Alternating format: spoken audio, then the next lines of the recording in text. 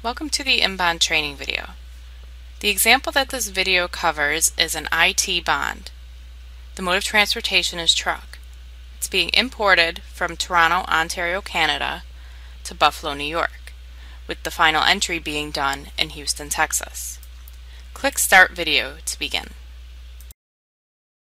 Click on the new icon to create a new Inbond transaction. Enter the broker reference number and the shipper reference number. Click the ellipsis button to choose your client from the database.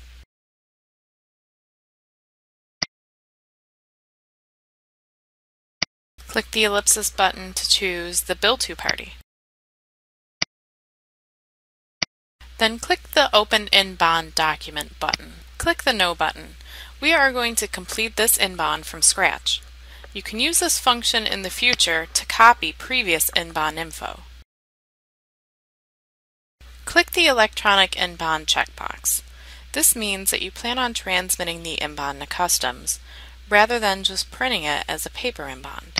This is a truck Inbond, but you would want to check the AMS box if your shipment arrived to the U.S. by a mode of transport where an AMS was filed. Select or type in the first U.S. port of unlading. Verify the date of arrival and mode of transportation. Select if you have BTA or FDA merchandise. Here you will either type in your Inbond number or have it auto-populate. If you'd like it to auto-populate, contact the SmartBorder support team. Customs will assign you a range of numbers that our programming team will program in for you. Confirm the class of entry. Verify the importer and enter their tax ID. Select the bonded carrier and enter the carrier's tax ID. Fill in the Customs Port Director for Port of Termination for IT bonds, Port of Exportation for T&E bonds, or Port of Arrival for IE bonds. And you only need to enter the final foreign destination for T&E and IE bonds.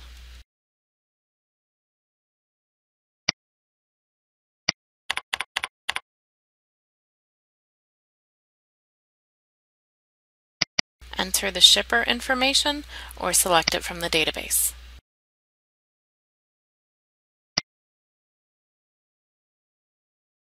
Click the Consignee tab. Type in the consignee information or select it from the database.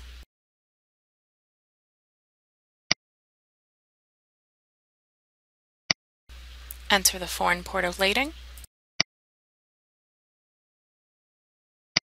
Select the issuer's SCAC code for the carrier and enter the bill of lading number. Enter the name of the conveyance that this was imported on, as well as the flag country of the importing vessel or truck.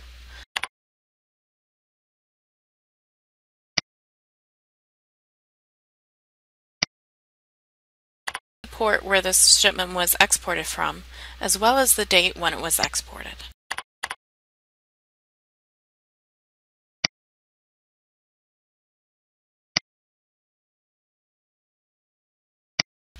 Enter the location of where the goods are currently at. This completes the first half of the Inbond. Now we will complete the information about the merchandise that is bonded. Click the Bill of Lading tab. Enter the value of the merchandise. If unknown, you can enter $20 per kilo and check the estimated box. Enter the voyage or trip number. For trucks, enter 1. Click the Edit button to edit the bill of lading information. Most of the information on this screen will pull over from the main screen. Enter the total packages and unit of measure.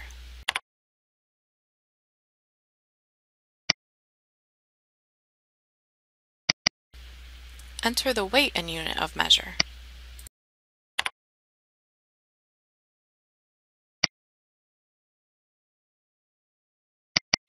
Click on the Containers Notify Parties tab.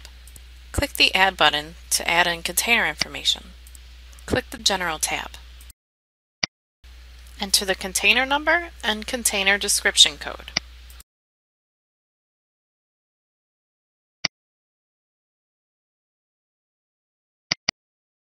add a description of the product.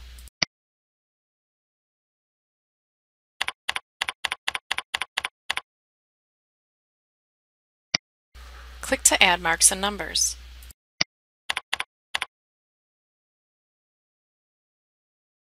Click the Tariff Number tab. Click Add to add the tariff numbers. Type in the tariff number or click the ellipsis button to utilize the tariff picker. Please note that tariff information is not required for IT bonds, but it will print out on the bond form.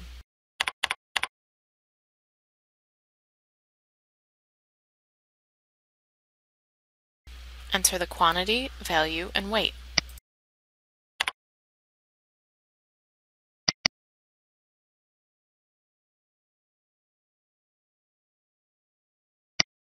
Here you can add any notify parties or secondary notify parties. Click the Footer tab to complete the remainder of the inbond. Enter in the agent or carrier information.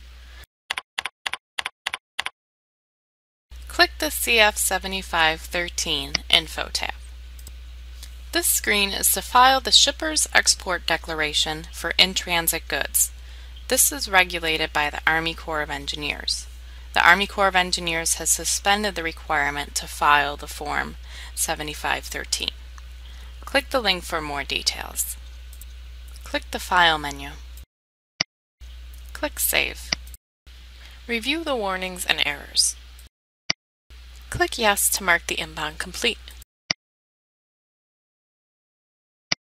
Click to close the inbond and return to the transaction screen. Click on the inbond menu. Then click Transmit Inbond. Then click the View Inbond ABI Messages to review your message back from Customs. This is the response you want to see from Customs: Bill accepted for inbond. And you'll use the inbond control to notify Customs of an inbond arrival, departure, export, or to transfer bond liability. Click Print or Print Preview to view and print your 7512 form. Choose to print on regular plain paper or to print on a form.